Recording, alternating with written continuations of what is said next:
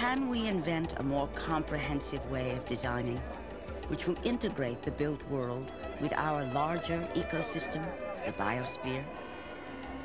Can we find a way of life which will create a harmony between nature, technology, and humanity?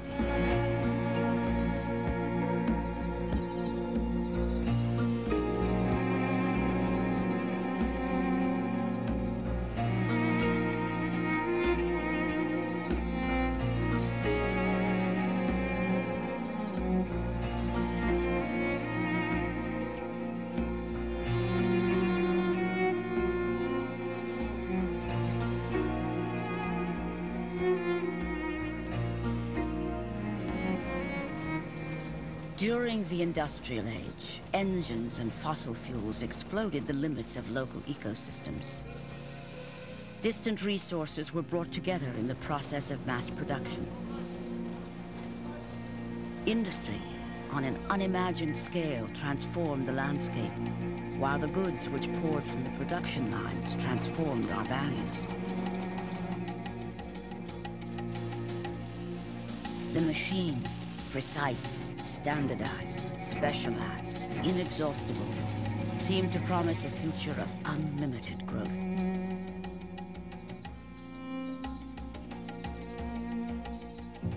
The environmental consequences of design seemed remote.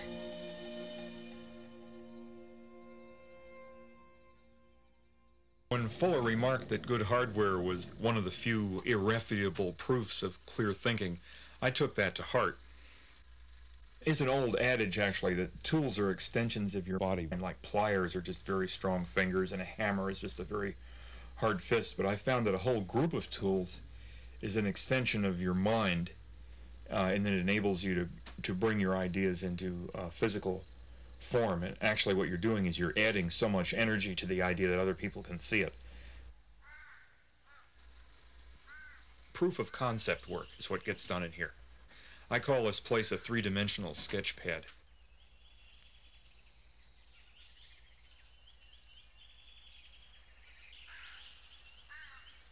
You find that not very many people are living their life the way you're living. And I look around me and I see very few people my age especially are living the kind of life that I'm living.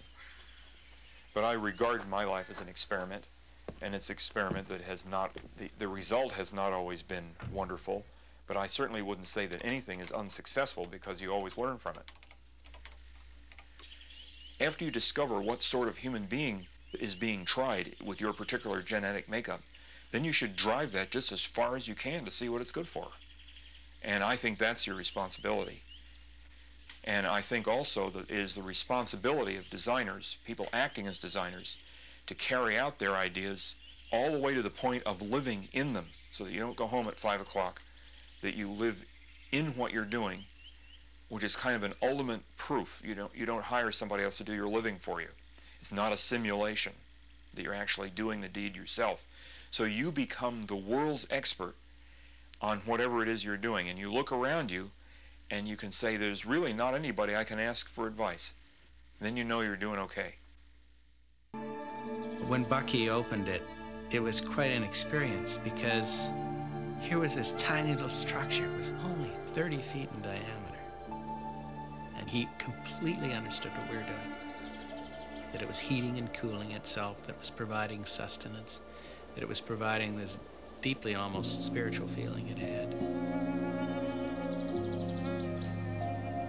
And Bucky walked into it, and as you know, it was very close to the end of his life. And he said, "This is a dream of mine fulfilled. This is the stuff of my dream stuff fulfilled. The integration of nature and architecture. The missing link."